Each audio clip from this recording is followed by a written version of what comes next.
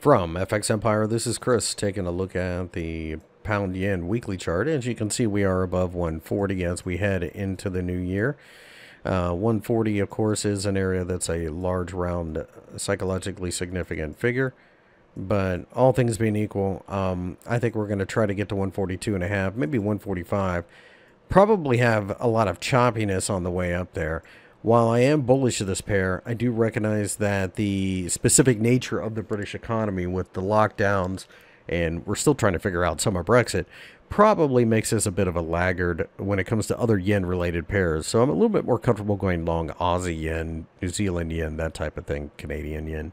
But I do think the upside is the right side. 50-week EMA comes into play as support right along with structural support here at 137.5.